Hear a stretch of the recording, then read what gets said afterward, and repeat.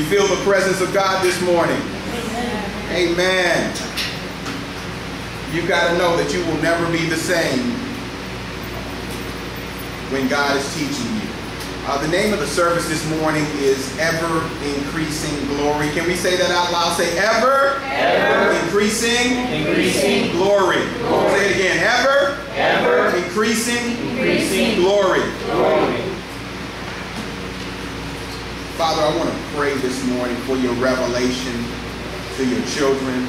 We pray that every single person under the sound of my voice or who hears this service will understand clearly because they were directed by you. We thank you for your wisdom and your clarity.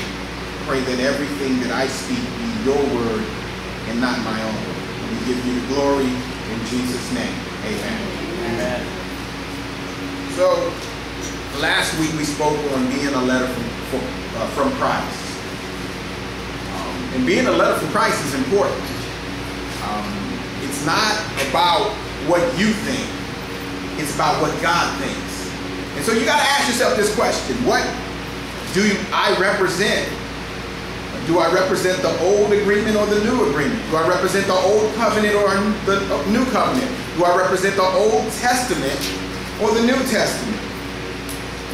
And so the Old Testament, the old agreement, it identifies unfixable rebellion. Every time somebody may fulfill certain areas of the law, they still operate in rebellion when it comes to God, because when God sees you, he doesn't see anything else but do you know his son? And so the Old Testament, the old agreement, represents and identifies rebellion against the Lord, the unforgiven sins. We're going to be reading from 2 Corinthians 3. And so the new agreement, which we all fall under, represents freedom. It is the new agreement, the new covenant, the New Testament. It represents freedom through faith in Jesus Christ, following his ways, incorporating his values, and displaying his love. That all operates when we listen to the wisdom of God. And so in Paul's letter, we're talking from the Apostle Paul, one of his letters. In his letter to the Corinthian church, it's a letter that he wrote to the Corinthian church specifically for them about the false teaching and giving them direction on how to run the church. In Paul's letter to the Corinthian church, Paul identified the false teaching. And how many people in here know that the false teaching still exists? False teaching is just simply taking scripture and twisting it in whatever way you want to. Just taking it off a little bit is false teaching. And so Paul, letter to the Corinthian church, identified these false teaching as wicked, out for self-value, out for self-glorification. And how many of us know that as a letter from Christ, meaning a representative of Christ, meaning a person who follows Christ, what Christ says, what he means. Instead of harboring anger, you learn how to forgive. How many people have went through that challenge? Instead of harboring, harboring bitterness, you learn how to let go. How many people have learned how to let go? But how many people have harbored bitterness before? And so instead of operating in hate, you operate in love now. You used to hate folks and hold a grudge against them for the rest of your life, but now you learn how to love them even though you may not agree with them. How many people have experienced that before? And so as a letter from Christ, these are certain challenges that we have, and it should always be in our lives, because we've all had challenges at work. We've all had challenges at the job and every place else we've been. But the main focus should always be, what would Jesus do? Or what does Jesus have to say about it? What does Jesus mean when he said this? It should always be about Jesus, not about our work, not about our trials, not about our tribulations, but what does Jesus have to say about it? And then we should be following that. That's what a letter from Christ, that's what a representative of a letter from Christ would be. And that's what we should be. We should be letters from Christ. And when people see you, they should identify you as a Christian like that. Why? Because you're always showing love. if they identify you as somebody mean, somebody rude, you're not being the letter you're supposed to be. And so we're always supposed to be letters from Christ. Somebody should always be able to come to you and say, and talk to you about something, because you're not judging them. You're not holding things against them. And so, as letters from Christ, it should always be about what Jesus has to say about things. Now, Paul in his ministry is having to deal with these false teachers. And I want you to write this down. They're called Judaizers.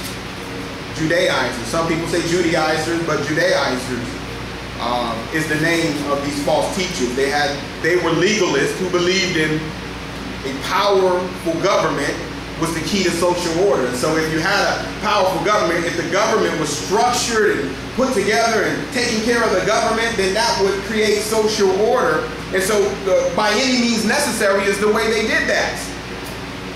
And the problem with the Judaizers is they were Christian Jews. They were actually Christian Jews. And so they were Christians, but they had Jewish backgrounds. They had the backgrounds of Judaism. Judaism was the Old Testament beliefs. The first 5 books of the Bible is what they taught back then. When the Pharisees taught, they taught Judaism. And when they taught Judaism, they taught the first 5 books of the Bible.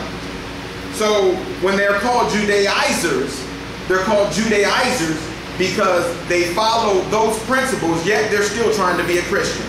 How many people in here know that as a Christian, you got to let go of something because Jesus completed the laws. He completed all of them. He fulfilled every single one of them. You know what you do? You operate in freedom. Now, there was a challenge because the people who came from Judaism came to Christ and said, I believe in him. However, I'm going to bring some of my Old Testament ways. And that's why they're called Judaizers, because these were Christian Jews inside the church. Now, if you know anything about false teachers, you know that false teachers are not outside, not people who teach other faiths and teach other things. These are people internal, people who understand the scripture incorrectly. These are the false teachers he's talking about. The people who came inside his church, stood under the unction of his teaching, and then went back and tried to sway people in the wrong direction. That's what the Judaizers represent. They were Christian Jews, and they tried over and over and over to impose their Jewish way of life on the Gentile Christians. Now, I say that because you had the Judaizers who came from the Jewish belief, and then you had the Gentiles who didn't believe in anything at one time, and then Paul comes in and teaches Jesus Christ. So you pull some of the people from the Old Testament beliefs, and then you pull some of the people who never believed in God, and all these people come together, and there's a clash of the titans. Because you have people who say, man, I'm circumcised and I'm this and I've taught this and I've studied this and all that. And then you have people say, well, I've been free. I didn't believe in God, but now I believe in Jesus Christ. And the person saying, well, you got your way to Christ. However, you have to do this. And when they clashed, it became problems. So the same thing happens here. You've got different people from different faiths who come from different backgrounds and different religions and everything else. But Christianity is bringing a bunch of misfits together and believing on one accord in Jesus Christ. So Paul in his ministry is having to deal with these Judaizers. The name Judaizer, I want to give you some information. Literally, it means to live according to Jewish customs and traditions. So what they did was infiltrate the church and tried to bring their ways and try to pull people to believe in their ways. Now, look, I need you to understand this. In the office, if you're at your office, if you have a place of business where you work, in the office there may be a boss who comes in and tries to change things and make things their ways, and that's okay, because that's the office. At home, you may used to have done things one way, but then you have a new boss called the wife that comes in, and then when the wife comes in, they change it and make things their own way. Can I get an amen, man? Amen. Men are kind of quiet here. They like knocking on me. Not talking about you.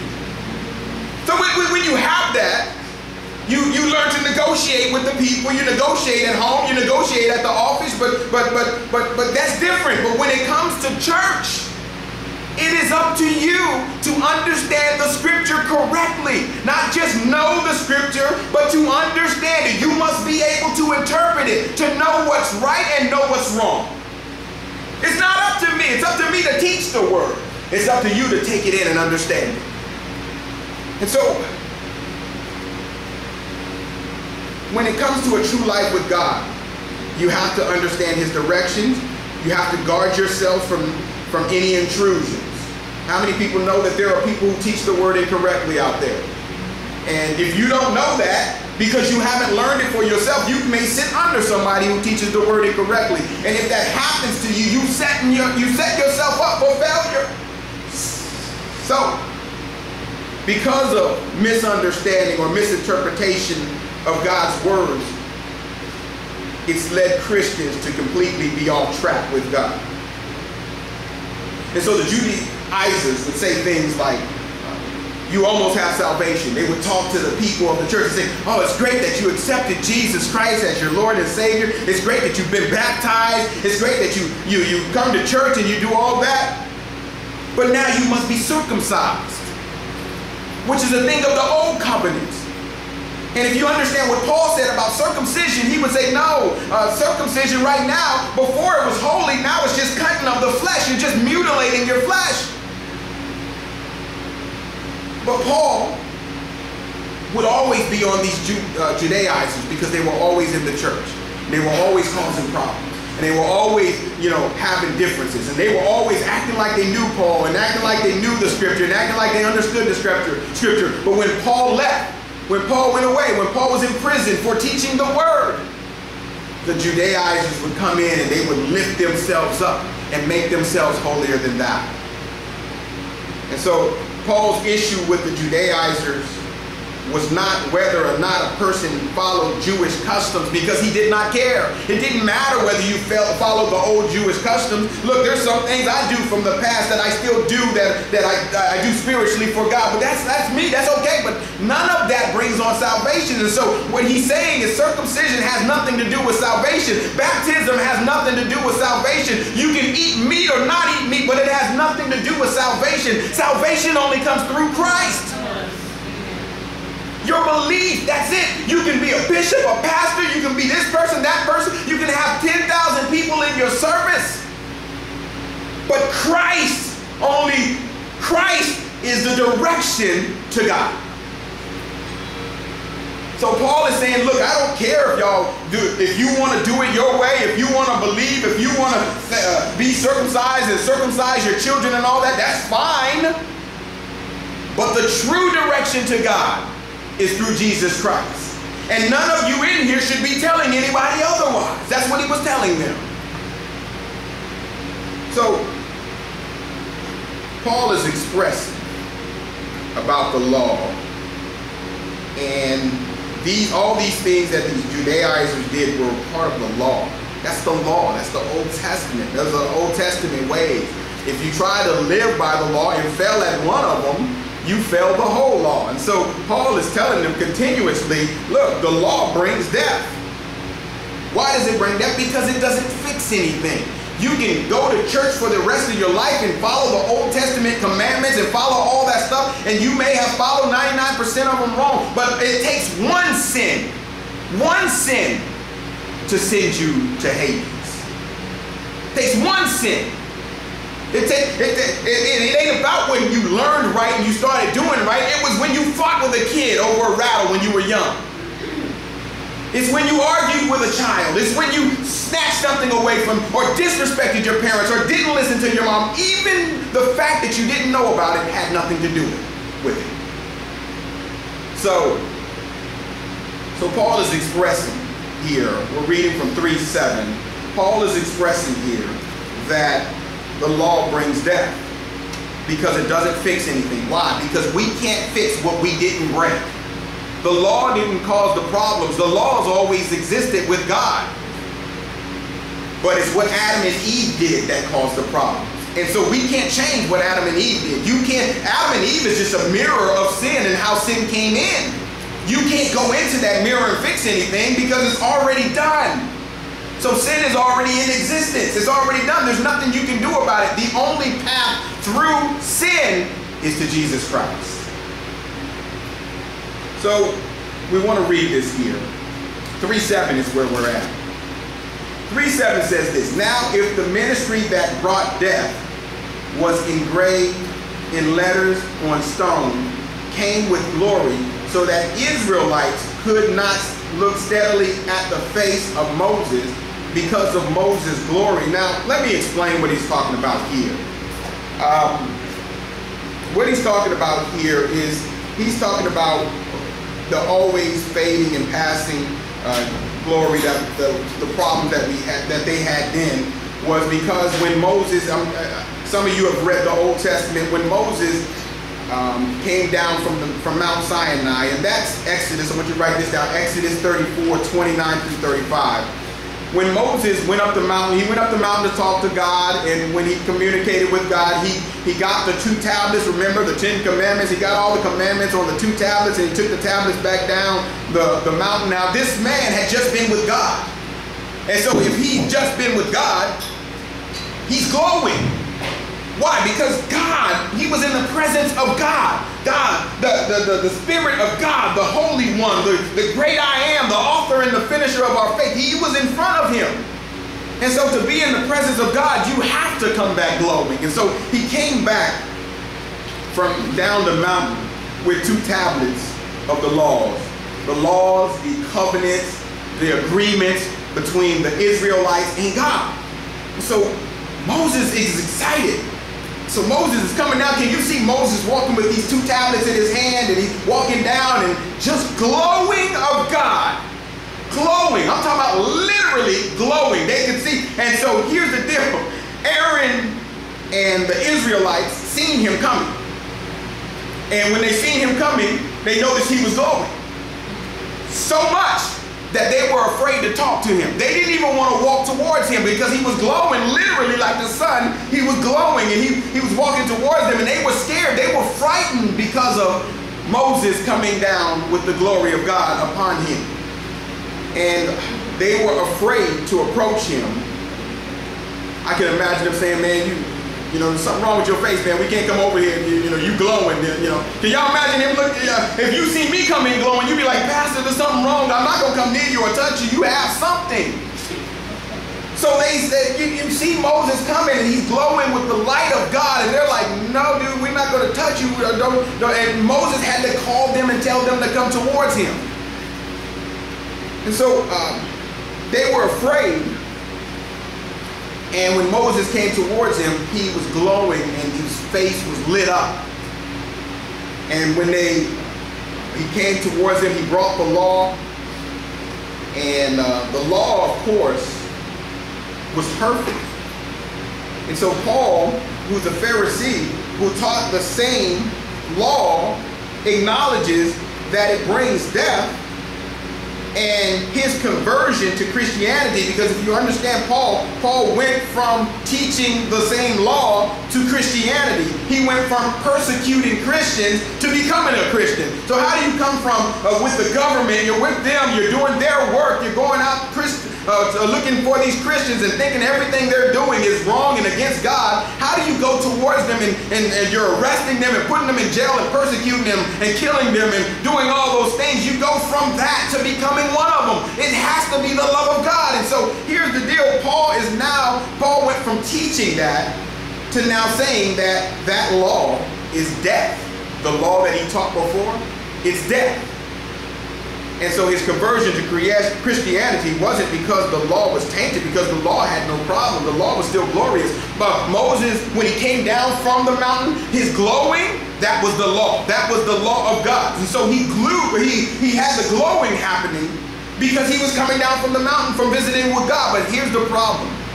He would teach them the laws and read the laws to them. And you know what happened? The glory faded after he finished. Not because there was something wrong with the laws, but because there was something wrong with man.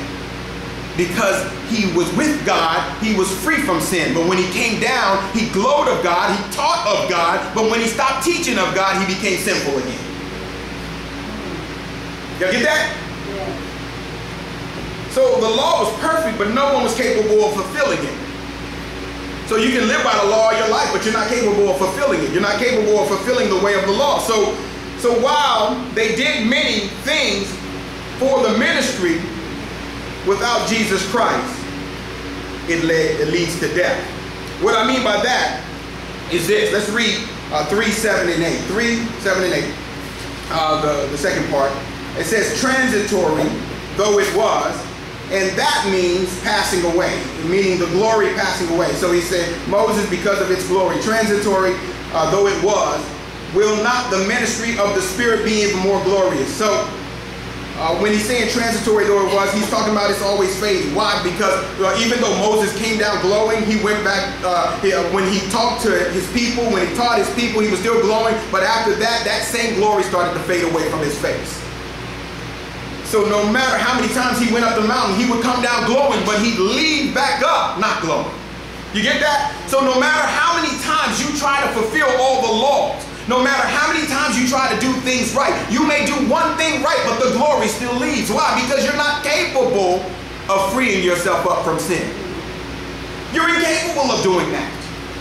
And so what does that mean? It means that the glory always fades. No matter how many times they maintained the tabernacle, no matter how many times they had tabernacle service back then, no matter how many times they preached the word, no matter how many times they taught the word, the glory still faded. Why? Because it was incapable of completing them. Why? Because they still contained sin. So the law was glorious, but man was still flawed with sin. That's why he said this in verse 8. I want to read verse 8 real quick. It says, transitory though it was, will not the ministry of the Spirit be even more glorious? Be even more glorious. The law was good, but as long as it existed, even those that are dedicated, that have dedicated their lives to the law are still guilty. You can say, I'm having a relationship with God, I'm following the Old Testament ways, I'm doing all the things of the Old Testament, I'm praising God and doing all those other things, but without a Savior, you're still condemned. Why? Because sin came in through Adam, it didn't come in through you. So if you understand that, then you understand there has to be somebody in between. So living a life doing that right, doing all the things right of the Old Testament, that's okay. But it does not give you salvation. Salvation only comes through one, and that's through Jesus Christ. And so Moses didn't want them to see the fading of the glory. That's why he always wore a veil over his face, because he wore a veil because he knew that even though he was teaching the laws to these people, it's short-lived, because the laws does not bring them to salvation.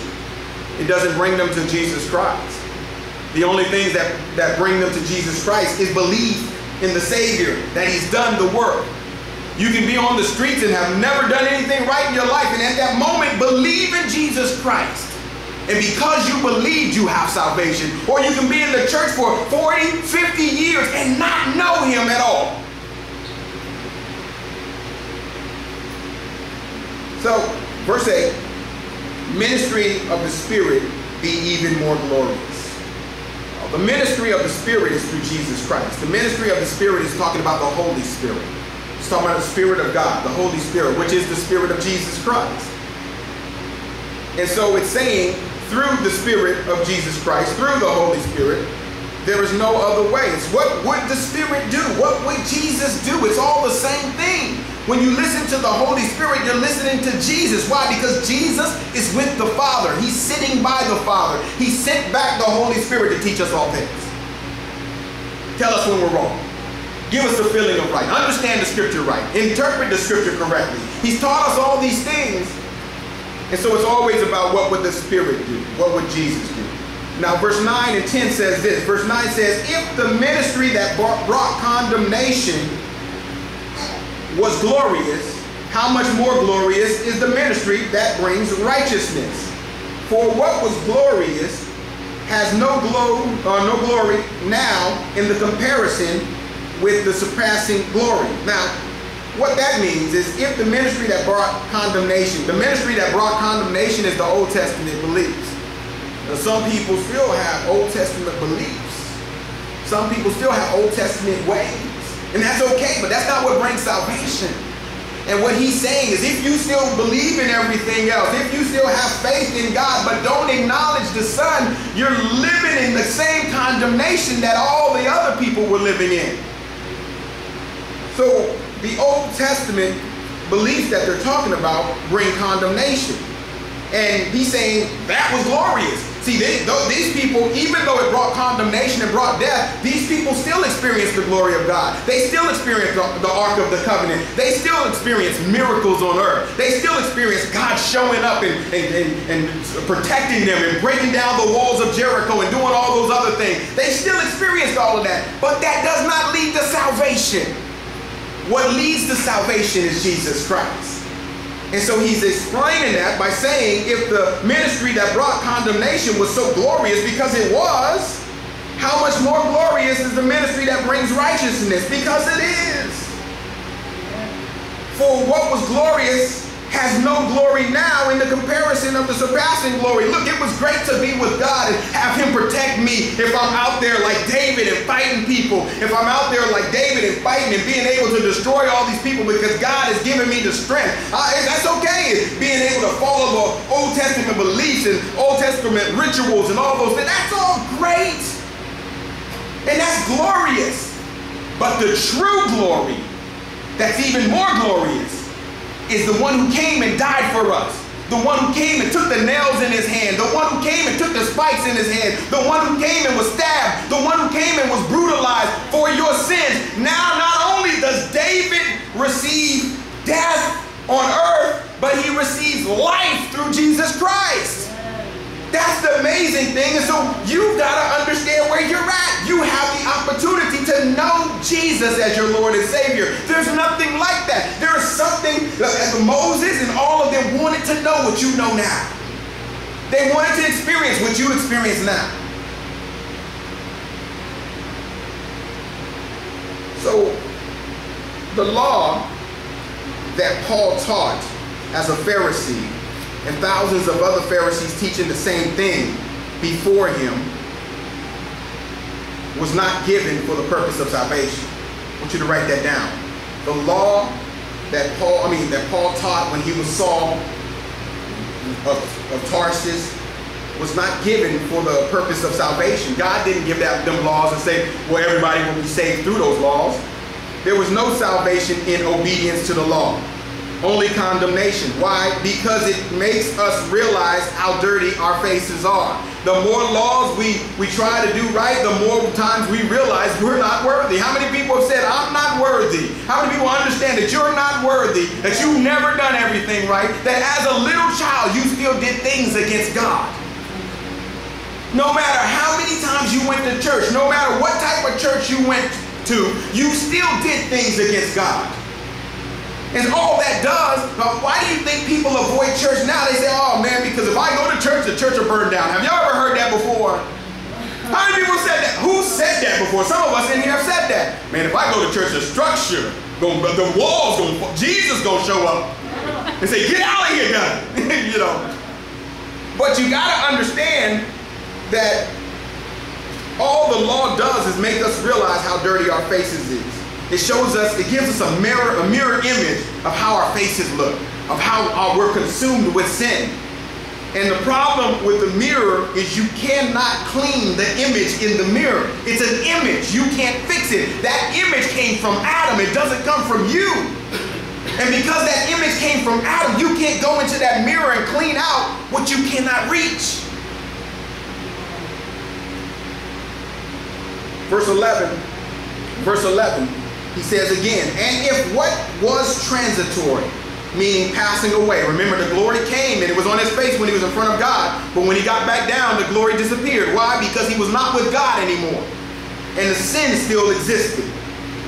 If what was transitory came with glory, how much greater is the glory which lasts? You know what that means? It means that Jesus forgave your sin before you even sinned. He forgave your sin before you took a step on the earth. Ephesians 1:4 says that God chose us in him before the creation of the world to be holy and blameless in his sight. You know what that means? It means you were deemed holy before you thought you were holy. You were deemed holy before you knew anything about sin. You were deemed holy before you took a step on this earth, before you were in your mother's womb, before your parents thought about having you. And the beautifulness of that is knowing that the holiness of God lasts forever. Meaning he chose you. He drew you. John 6:43 says that no one can come to Christ unless the Father draws him. You know what that means? You were drawn by the Father. Yeah. So knowing that perfect plan, so it says if what is transitory came with glory, how much greater is the glory of which that which lasts? So the incredible thing about this is verse 12 says, therefore, since we have such a hope, we are very bold. Paul wrote this, you got to know the history of this. Paul wrote this dealing with the Judaizers when the two covenants were overlapping. One covenant was going out and the other covenant was coming in.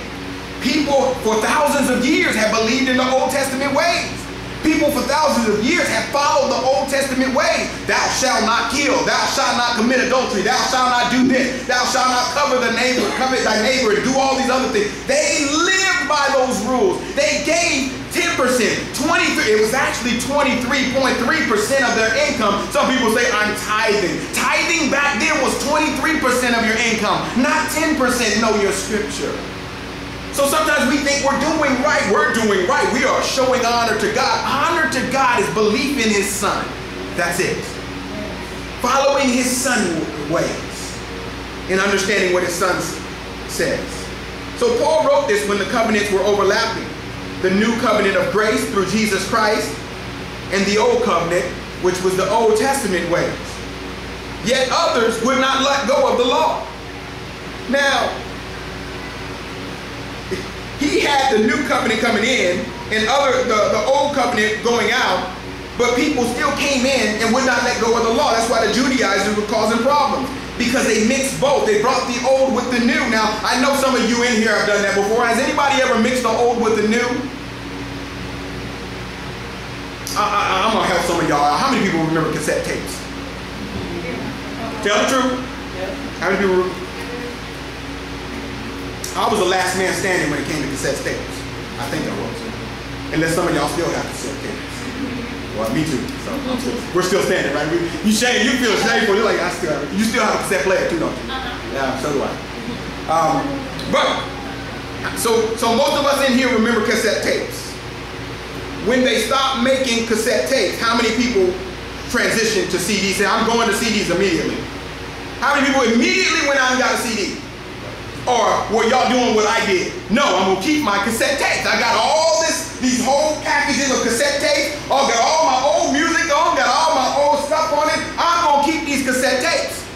How many people got when they had CD players, you had dual. You had the CD player and the cassette. But tell the truth, how many people in here had that in your vehicle? You were not gonna just have a CD player because you had both. Tapes faded and people boldly talked about CD players. People boldly talked about the new coming in, and we were still selecting the old. Can I get an amen this morning? Does everybody understand what was going on then? Some people say, well, I'm older than that. I don't understand what you're talking about, Pastor. I didn't have anything to do with the tape decks or the CD player. My first car, 1979 Dodge Colt.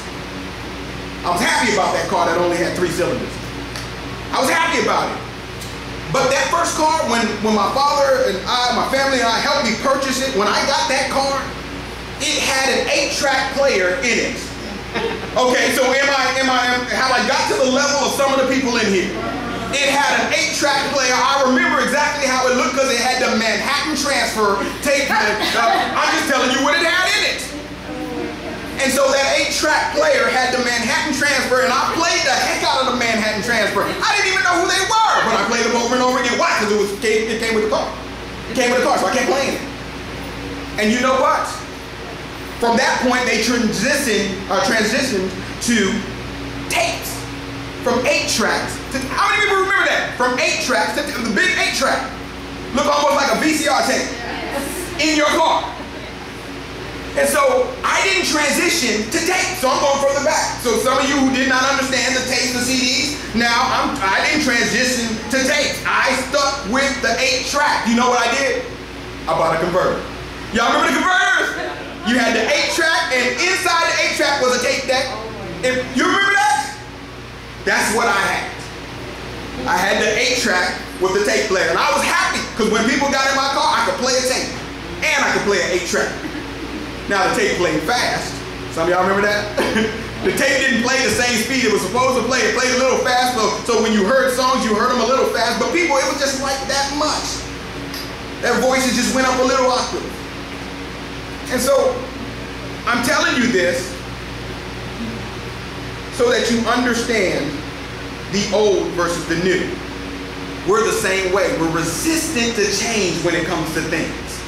Where if we've been in a certain faith for 30, 40 years, when God says move, when God changes us, you know what we do? We resist. We pull back. We still hold on to the 8-track tapes. We still hold on to the cassette tapes. We still hold on to the CDs.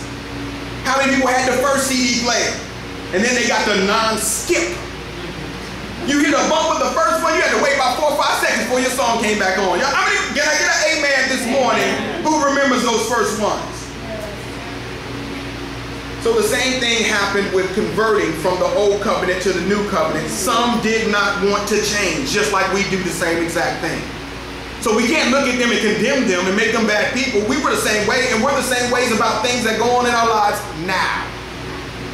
We're resistant to change. God says move. We say, oh, God, I'm going to think about it. I think you're telling me to move. I don't know. I'm thinking about it, God. God done did everything but get you out of your house. You can't pay your bill anymore. You can't deal with your house. Your water bill's due. Your rent's due. And you come to pastor and say, Pastor, what do I do? I said, move. God is telling you to move. He's always going to provide for you. If he's not providing, he has another way for you to go. It's simple. But people are, oh no, Pastor crazy. He talking about the devil. You don't understand. Then they go through the worst turmoil in their lives. So I'm telling you, you got to listen to God. So when all these things, so that's the same thing that happened from converting from the Old Testament to from the Old Covenant to the New Covenant. The thing coming is always bolder than the old, and that's what he's saying here in verse 13. He's saying in verse 12 he says, therefore, since we have such a hope, we are very bold. Why? Because the new is coming in. He's teaching the new stuff. The old stuff is old. People weren't still pushing cassette tapes when I was moving to CD players. They weren't still saying, hey, you need to get this cassette tape player. It's a new one that still plays cassette. They weren't saying that. They were dwindling down. So was the old covenant with the new covenant. When the old covenant was going out, people were still trying to teach the old, but Paul was boldly teaching the new. Why? Because through Christ Jesus, all things are possible. So verse 13, we are not like Moses. Look at him. He's saying we are not like cassette tapes or 8-tracks. That's what he's saying. We are not like Moses, who put a veil over his face to prevent the Israelites from seeing the end of what was surpassing away. But their minds were made dull, for to this day the same veil remains when the old covenant is read. He's saying people are still stuck in the old. He says it has not been removed because only in Christ is it taken away. When you let go of pride, when you let go of conceitedness, all the problems that you think about, when you let go of everything else and give it to God, only he can cleanse you of unrighteousness. Only he can take you away from Old Testament beliefs. Only he can take you in the right direction. Yeah. It has not been removed because only in Christ is it taken away. Verse 15, he says, even to this day when Moses is read, a veil covers their heart. Why? Because they still are operating with the tape decks. They are still operating in the old and not willing to accept the new. But whenever anyone turns to the Lord, the veil is taken away. Then it says, now the Lord is spirit, and where the spirit of the Lord is, there is freedom. And we all who with unveiled faces contemplate the Lord's glory are being transformed into the image with ever increasing glory which comes from the Lord, who is the Spirit. That means from faith to faith. That means from glory to glory. This is why you can be in church for 5 years and feel overjoyed to come to church today. You can be in church 10 years and feel overjoyed to come to church, even more overjoyed than you did 5 years ago. Why? Because you go from faith to faith. You go from glory to glory. God's ever-increasing glory always makes you excited. This is why I can preach a sermon today, preach a sermon the next day, all week, and still be excited the next week. Why? Because God's glory always prevails. This is why. Because his ever-increasing glory, if you let God lead you, he always takes you from one level to the next level, to the next level, to the next level, to the next level, to the next level. It never stops.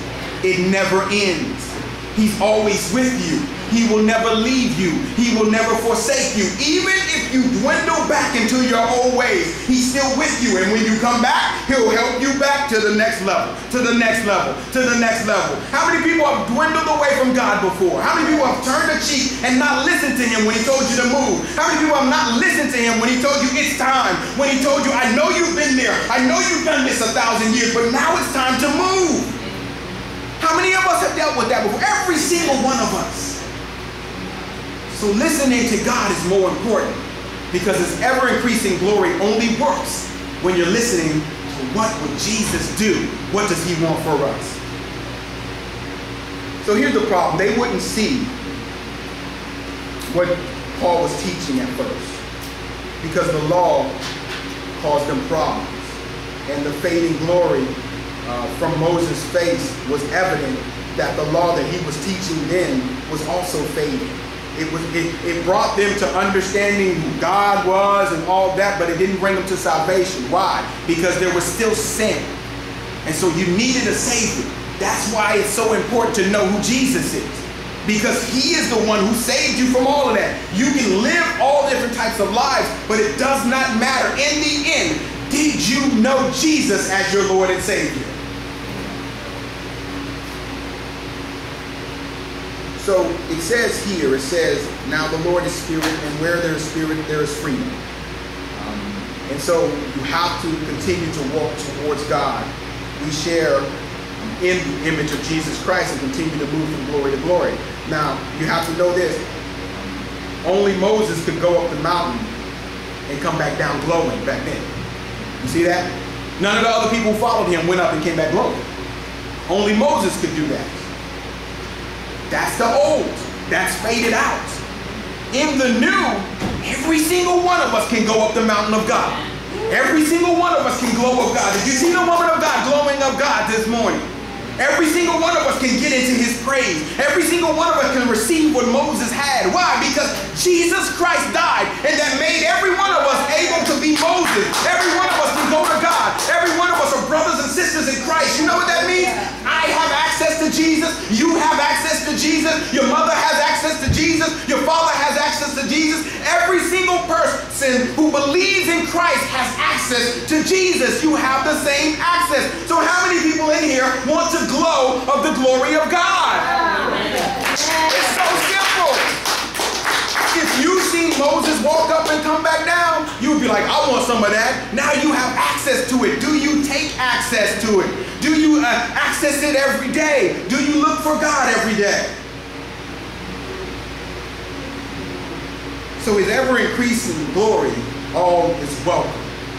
If you want to welcome yourselves into God's glory, look for what Jesus says about your circumstance and your situation, and always follow him. Don't follow your history. Don't follow your future. Follow Jesus. Can I get an amen this morning? Can y'all stand to your feet and give God glory if you agree with the word of God this morning? Can we clap our hands this morning? Amen.